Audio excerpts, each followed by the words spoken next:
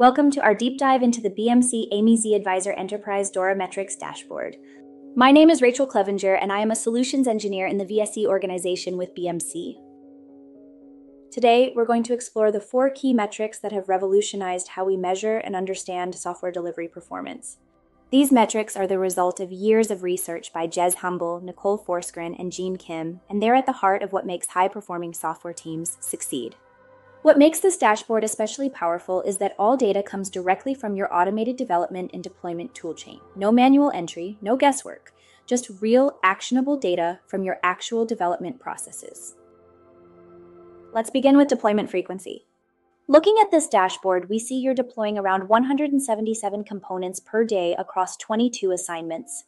But what does that actually mean? Think of assignments like shopping bags and components as the items you're buying. You could stuff everything into one big bag or spread them across several smaller ones. Right now, you're putting about 8 components per assignment. Now, why does that matter? In the past, teams often bundled large numbers of components into big releases, thinking fewer, larger deliveries were better. But that's like carrying all your groceries in one trip, risky, exhausting, and likely to cause spills. Modern DevOps practices have shown that smaller, more frequent deployments are better. It's like using multiple delivery vans instead of one overloaded truck, giving you greater flexibility, faster turnaround, and easier troubleshooting when something goes wrong.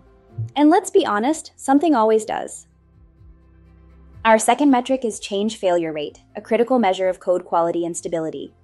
A fallback occurs when a problem is discovered in production and the only solution is to revert to the previous version.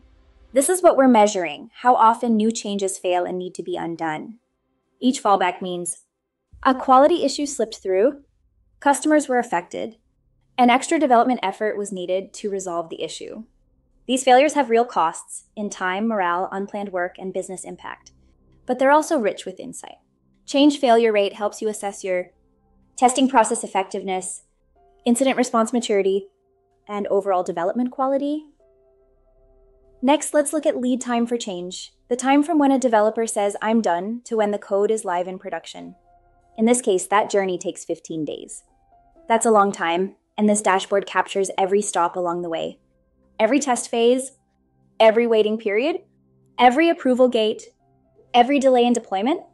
It's like tracking a package, except instead of just out for delivery, you get a complete view of every step the code takes. Ask yourself, how many test environments does your code pass through? Are we doing manual tasks that could be automated? How many approvals are really necessary?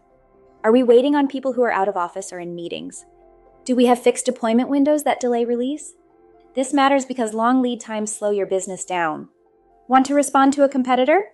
Add a feature? Fix a bug? That's a 15-day delay. It's like running a race with weights on your ankles. You'll finish eventually, but you won't win. Finally, let's talk about mean time to restore service, your emergency response time. Right now, your average time to restore is 10 days. Think of your development and deployment workflow like a highway. Regular development is normal traffic with speed limits, stop signs, and safety checks. But sometimes you need to move fast, like an ambulance navigating traffic. That's your emergency fix path, a special lane for urgent code changes. It's still safe but faster and prioritized. We measure this from the moment a developer starts work on the emergency fix to when the fix reaches production. At 10 days, your ambulance is getting there, but slowly. If production is on fire, 10 days might be too long to wait. This metric shows how effectively you can handle critical issues, protect customer experience, and minimize downtime. This dashboard isn't just a collection of charts, it's your mission control for software delivery.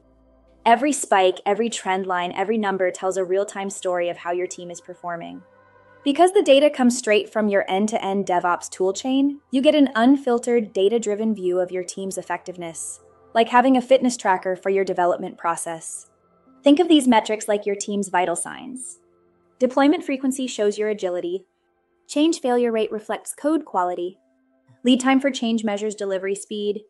Mean time to restore shows your responsiveness to incidents. With BMC Amy zAdviser Enterprise, these insights are right at your fingertips, helping you make smarter decisions and continuously improve your development process. Thanks for joining me on this deep dive into the DORA metrics dashboard.